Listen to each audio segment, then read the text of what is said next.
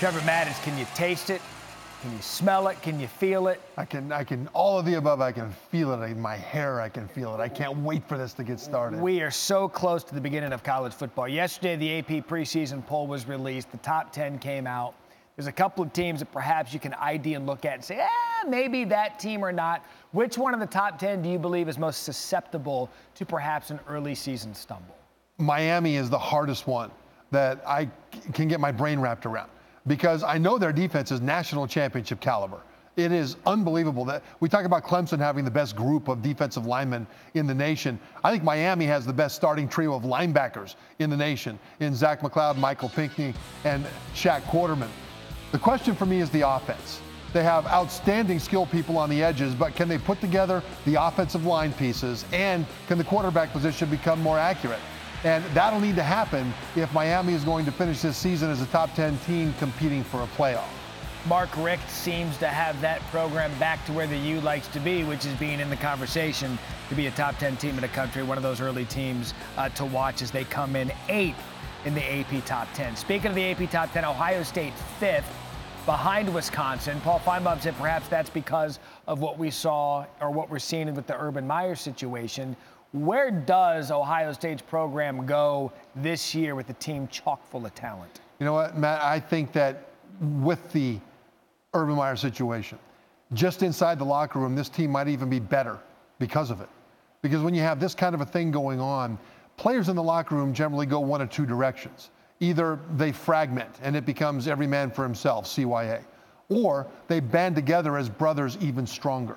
And there is so much senior leadership in that locker room that I think that's the direction they'll go. Now, Urban Meyer is one of the best game day tacticians, in-game motivators in college football, and that will hurt to not have if he's not there. We don't know what will happen.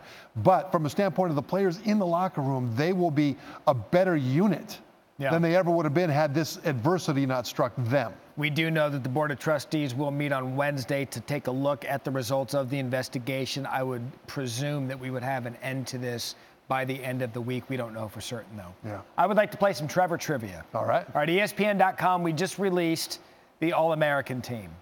Would you care to take a guess at which school had the most players on ESPN.com's All-America team? This year? Yes. This year, I would guess, well, I think Wisconsin would be a guess. I would throw them in there. I would say Clemson would be another one that I would guess. Those would be my top two. Ohio State would be a third. Okay. Alabama, I worry about. You are correct. It is Wisconsin. Okay. Wisconsin doesn't seem to be. Yeah, that's very good. Okay. They should stay out of your ear next time. It wasn't my ear. I went to Madison this year. But it seems as if Wisconsin's just not getting a lot of chatter. Are they still overlooked despite being ranked 4th and despite having 4 All-Americans on the ESPN.com roster? Yeah, I think in a lot of people's mind, the weakness of the division they play in hurts them in terms of credibility. But this might be the best offense that Wisconsin has ever had. I mean, they have 4 offensive linemen that earned All-America honors last year that returned.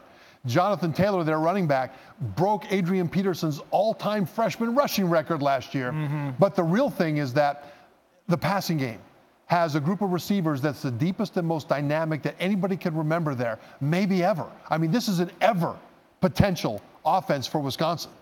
You got the Alex Hornibrook coming back, the experienced quarterback. Running back, you'd mentioned Taylor. Pair of offensive linemen and a linebacker and TJ Edwards. Things could get good for Bucky this fall. Trevor Matich nailing the trivia here on SportsCenter.